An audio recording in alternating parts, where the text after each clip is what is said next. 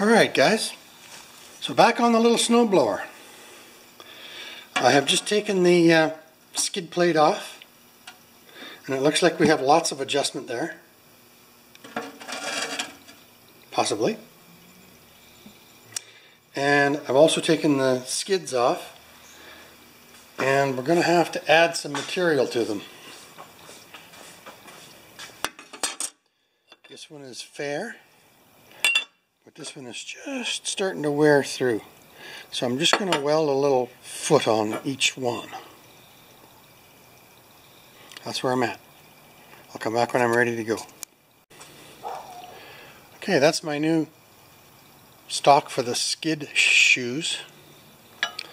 I've got the angles measured like that.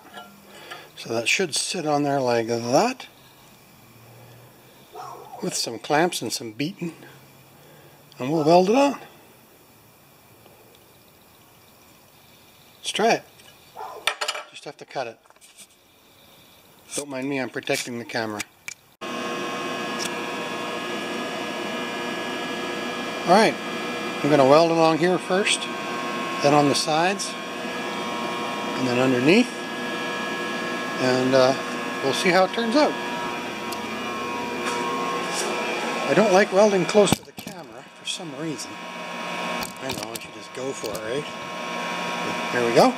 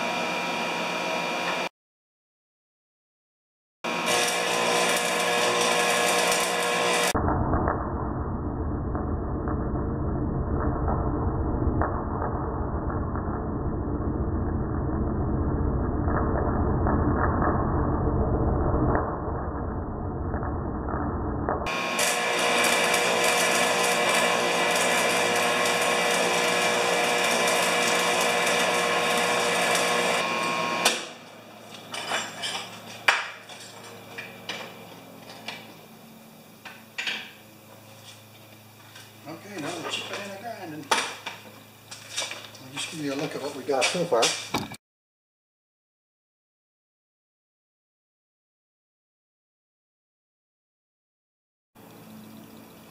Well, that was successful.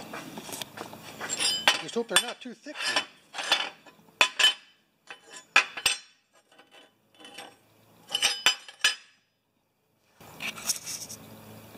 And I cleaned up the scraper bar. Put a dull edge on it, not a sharp edge. It was too sharp before. So we'll just stick a coat of black on these, and then we'll be ready to stick them on the machine. Here's my new skid that I made for the snowblower. I didn't make it, sorry. I repaired it. I welded a new 1/4 inch piece onto the bottom, and it's going to go on like that. And I just sprayed it black because I didn't have orange.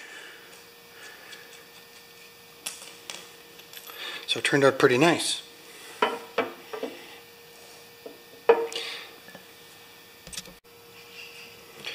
Alright guys, now I'm setting the gap for the snowblower from the snowblower to the cement. And on both sides, the feet are touching the ground. Right? Sorry. Like that. So what I did was I took just anything, 1/8 of an inch, You can start at 1/8 of an inch, you see in there. And I had enough blade to just tighten it up where I wanted. And then you set something underneath the snowblower, like an 1/8 of an inch gap. And then I came over to this side and put the feet on. So now we'll pull out the 1/8 of an inch guides. Now we can play with this. If that's too much gap here, I don't know if you can see right there, if that's too much gap right there, we can raise these feet up a little bit. But we'll start at 1/8 of an inch. What you want is you want the snowblower to run on these, not on the scraper. And if you find the scraper is a little bit too high, you just raise these a little tiny bit. But 1/8 of an inch is a nice starting spot. Then you don't wear anything out.